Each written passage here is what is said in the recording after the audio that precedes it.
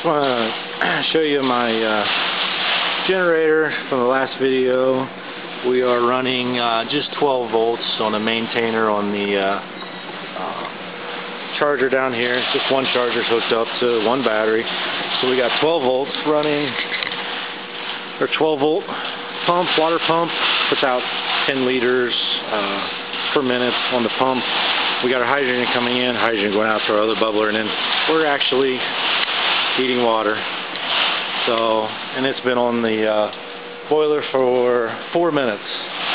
But I've got a drain down here, hydrogen comes out the side. I got a 51 plate cell.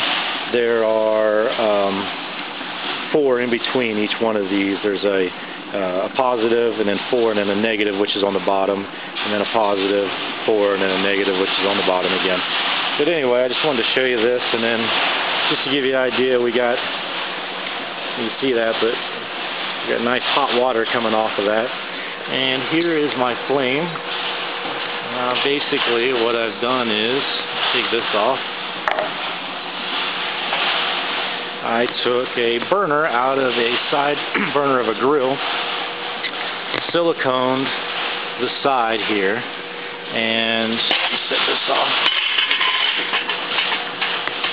Well, I put epoxy around here so that it doesn't come in on the sides anymore. And then I drilled holes in the top here, and I took 0.030, 30 thousandths welding MIG welder wire that comes through, and screwed those inside. So at that point, I got hydrogen coming out of here, and this is all off of 12 volts off of that cell, which did a test at 24 volts, and we got 40 liters per minute out of this.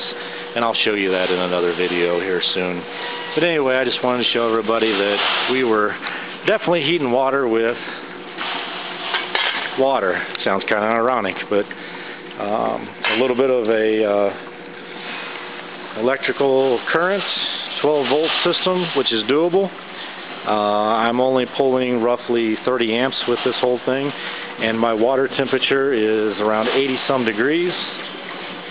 May not be very accurate, but I've got 85 degrees coming out, 86 degrees max. My water in the first tank here is around 81 degrees or so. And even coming out into the bubbler, we're 74. So nothing's overheated, nothing's running, you know, beyond belief, but it's all doing really well. This tank is a gas tank out of a jet ski, believe it or not. And what I'm using for electrolyte is this main line cleaner. It was the cheapest, and it still had the same amount of sodium hydroxide and potassium as well, and it has lye in it. So, but anyway, I just want to show everybody that we are definitely boiling some water with water. Talk to you later, guys.